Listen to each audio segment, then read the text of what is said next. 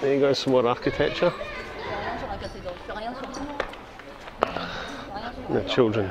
Children around here seem to love chasing pigeons. I've noticed that. That's not right.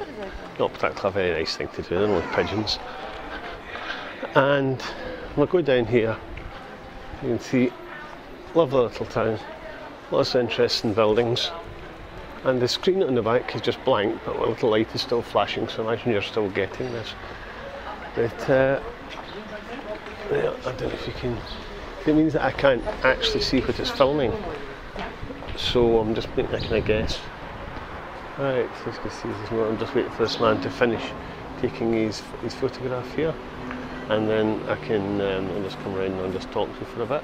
I'm just waiting for this man to stop taking his photograph, and then I'll just move on. We should hurry up.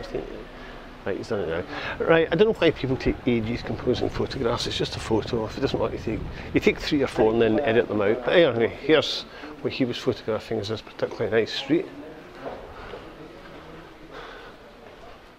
You can see some of these buildings. Yeah, and this is why I like coming to places like this on my holidays.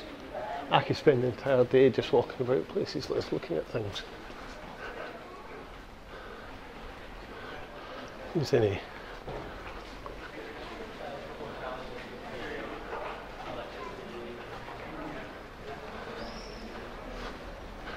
Yeah, I'm not quite sure what's down here. I'll just walk down to the bottom of this bit, then I'll probably finish this bit. It's particularly nice house or building there.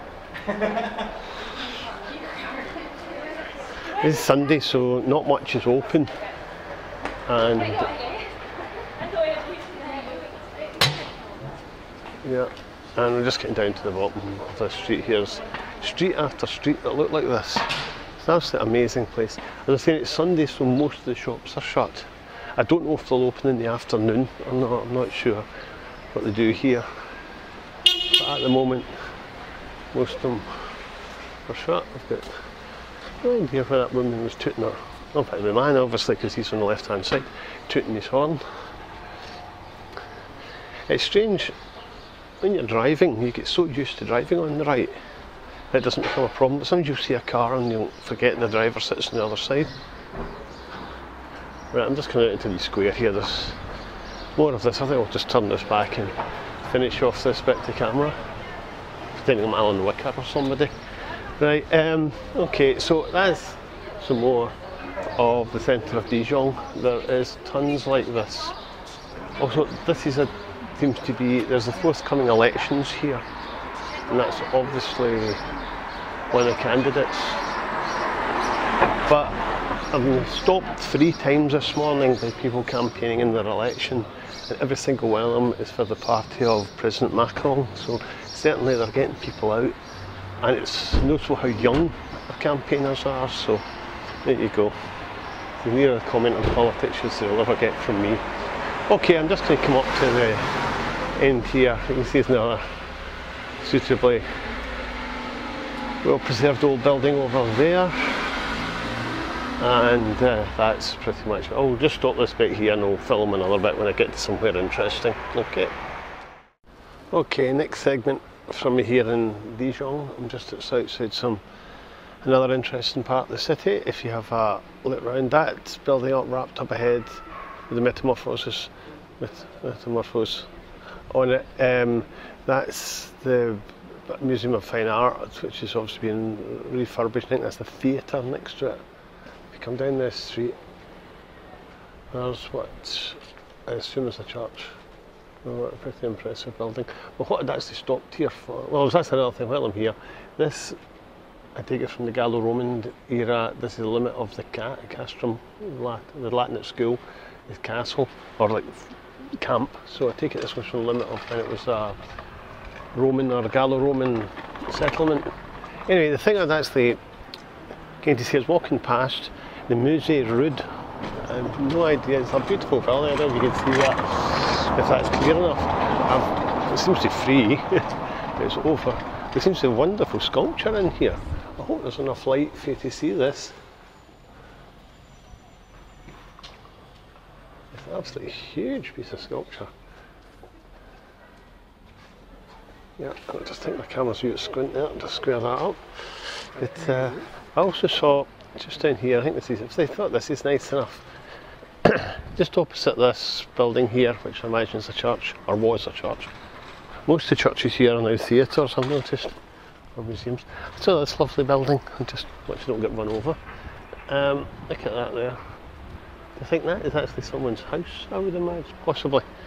Well, what I quite like, if you look here, you can see this building here, which I assume is a former church as well. If I just come over onto this bit, you can see the standard buttresses on the side of it there. And then that seems to be made into a bit of the old church. But these houses have been built into the buttresses of the old church, or cathedral, or whatever it was. Which is unusual. But again, I've come to this little square. Well, it seems welcome to our church. It is actually still a church, but even though it's Sunday, the doors are shut, so I don't know.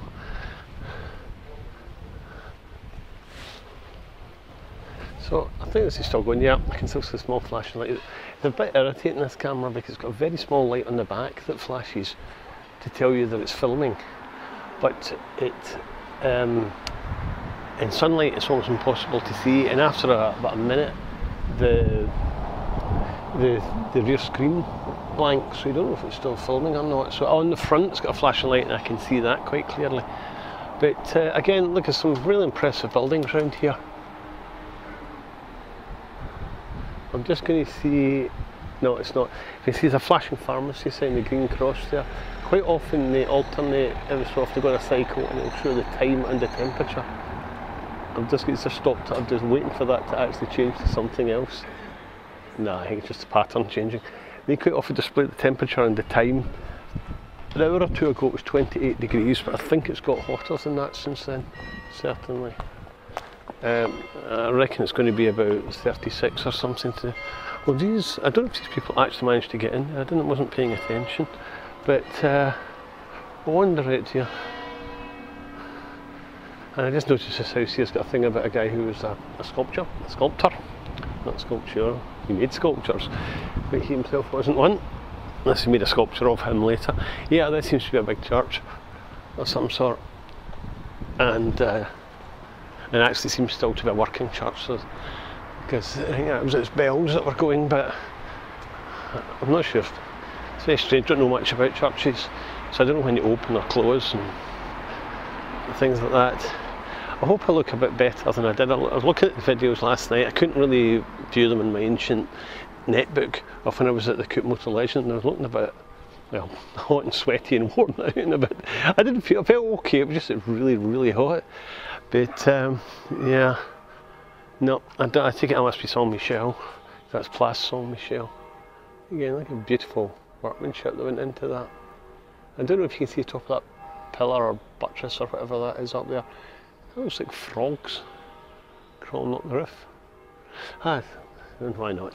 I saw actually at the Coupes Moto Legende, just living up to national stereotypes, there actually was a stall selling cooked snails.